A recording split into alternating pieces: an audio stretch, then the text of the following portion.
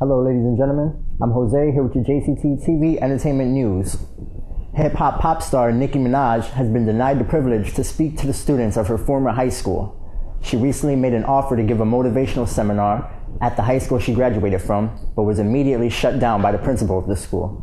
No reason was made public why the principal refused, but it was most likely due to Nicki's racy persona and lewd musical subject matter, including her lyrics to her over-the-top sexual music videos.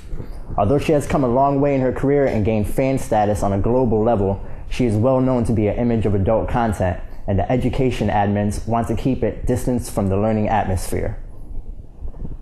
Reality celebrity Khloe Kardashian has called for a break with her boyfriend, rapper French Montana.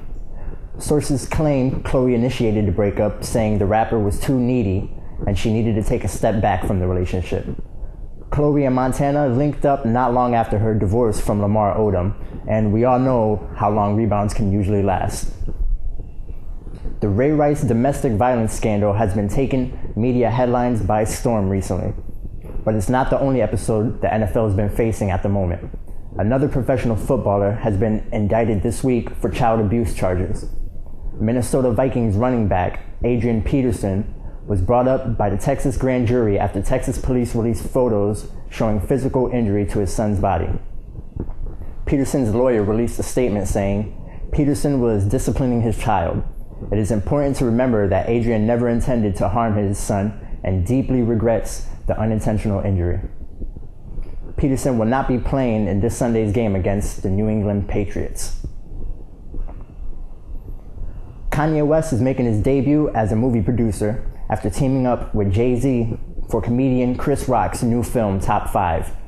The rapper pals served as executive producers on the project, and the Roots band leader, drummer Amir Questlove Thompson, signing on as the executive music producer. The Top 5 features Rock as a fictional funny man attempting to relaunch his career as a serious actor when his reality star fiancée convinces him to allow their wedding to be broadcast on TV. The movie was also written and directed by Chris Rock. It premiered to rave reviews at the Toronto International Film Festival in Canada last Saturday. The worldwide rights to the film were snatched up by Paramount Studios after a huge bidding war. I was Jose for your JCT TV Entertainment News. We're going to be heading over to the Entertainers Roundtable with Lashara and Jatrice.